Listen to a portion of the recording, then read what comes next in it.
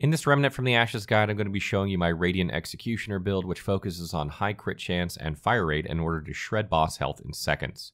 It uses a mix of new items from the Subject 2923 DLC as well as old, but I'll show you how to use it at any level effectively, working your way up to its final form. It doesn't matter if you're looking for a beginner build or endgame build, you can use this one regardless. The Radiant Executioner build uses weapons with extremely fast fire rates and makes them even faster, pumping out critical hits more and more often because of the use of the Radiant armor. Momentum gives you increased critical hit chance and critical hit damage each time you critically hit, maxing out at 30% critical hit chance and 30% critical hit damage. This is a huge boost and is easy to accomplish with this build because of the blazing fast fire rate that you will have. When you combine this with Weakspot Damage, you can destroy bosses very, very quickly. The most important part of this build is what weapons to use because you need a very high rate of fire in order to critically hit often. This is less important early on when you don't have the Radiant set, but it's best to acclimate yourself to how the build will work at endgame anyway. For this reason, I suggest getting the submachine gun, the assault rifle, and if you really want, the Chicago typewriter early on. The submachine gun can be found in Ward 13, and the assault rifle and Chicago typewriter can be found on Earth, so you can get all of these pretty fast. I like to use the Hunter's Mark weapon mod on the assault rifle or Chicago typewriter since you'll be using one of those two weapons the most early on, and having increased critical chance works well for this build. However, if you have the fusion rifle, then you want to put this on your submachine gun or machine pistol. Additionally, you can use Fan of Knives as well to set bleeding on the enemy instead of Hunter's Mark if you're using the Polished Whetstone Amulet. If you have the Subject 2923 DLC, you'll want to get the fusion rifle from the final boss there because it's hands down the best weapon for this build, and has an excellent modification that can rip huge chunks of health off bosses and one-shot tough enemies. The high fire rate we have helps speed the gun back up after using the fusion cannon in order to get back up to speed quickly, and then get off another fusion cannon burst. I also like the machine pistol found in the DLC as it also boasts an extremely fast rate of fire and can deal out a ton of damage in a hurry. Either use this one or the submachine gun in your secondary slot. Your melee weapon is unimportant as you won't melee often. The armor you want for this build early on is the Hunter set because it increases both range damage and weak spot damage by a significant amount. This is just a great all-around armor set that works well on any build.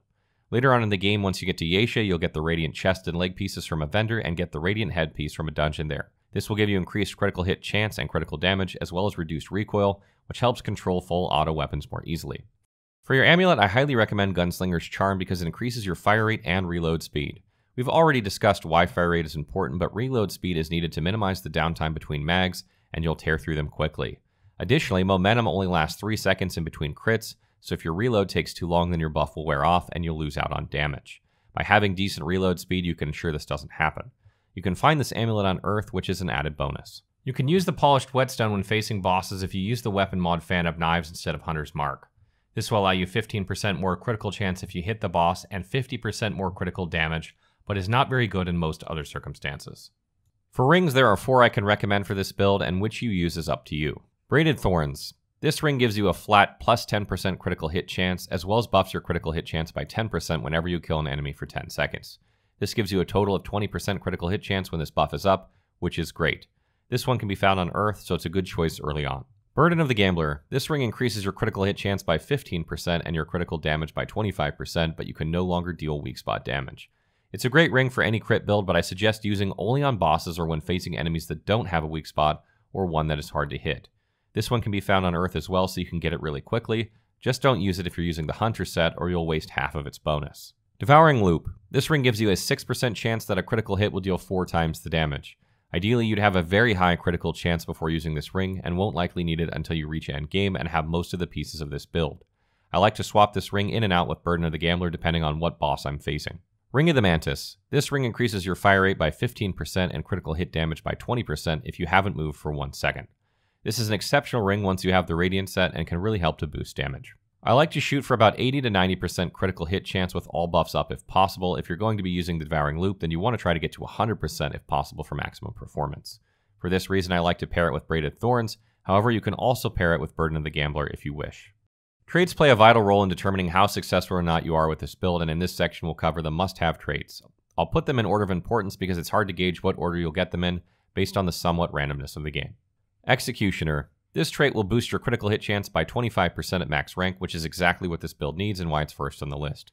You need to get critical hits to make use of momentum, and this trait helps you do that. Trigger Happy.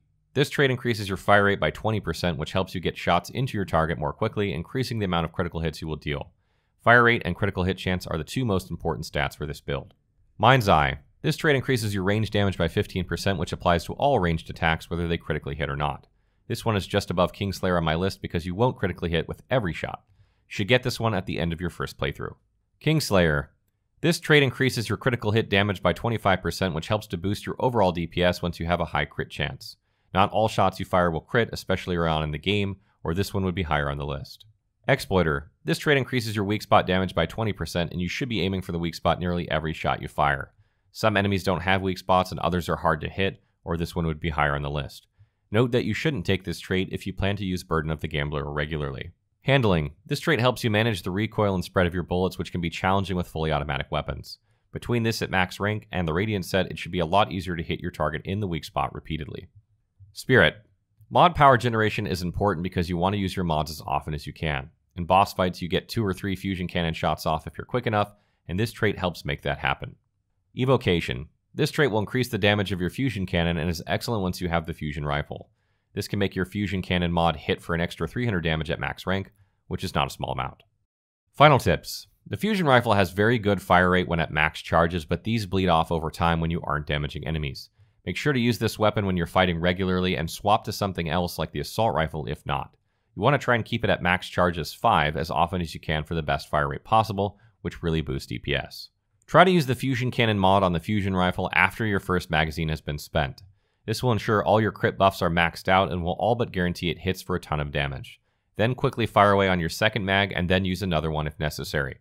You don't always have to use the fusion cannon because on some bosses hitting the weak spot faster may actually result in higher damage than using it, so you'll have to judge for yourself based on the boss you're facing.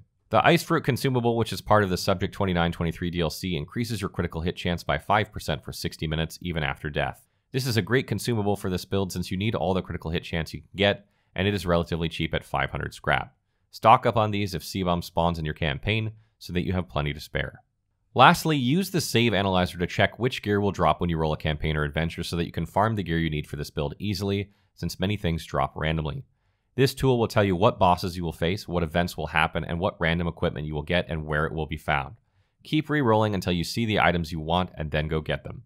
Stay tuned for more Remnant from the Ashes builds as we explore what you can make with the new items added in Swamps of Corsus and Subject 2923 DLCs. And if you haven't already, be sure to check out our overviews of both DLCs if you are on the fence about picking them up.